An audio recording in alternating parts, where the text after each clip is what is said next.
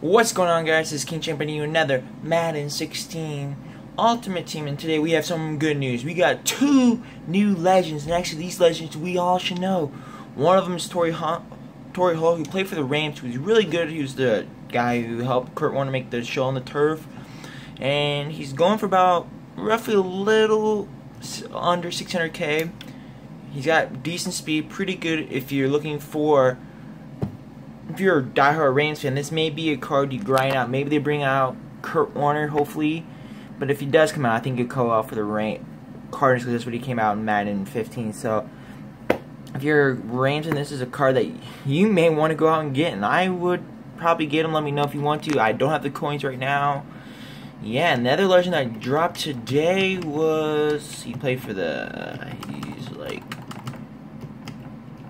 plays for the Cowboys. And then we're going to go all. And I don't know how to... I think he plays for defense. There is Roy Williams. He's roughly about 250, 260. And this is another, he's a hard hit. He played for the University of Texas. So if you're also a diehard Cowboys fan, you may want to go pick up. This is actually a reasonable card. He's actually kind of a cheap legend right after coming out today, because most of the, but you're the one, you can pull his collectibles. Holt, you can pull his cards. He would be harder to get, so I'd roughly say him about 400 or 500K, staying about for the rest of the year unless they bring out more.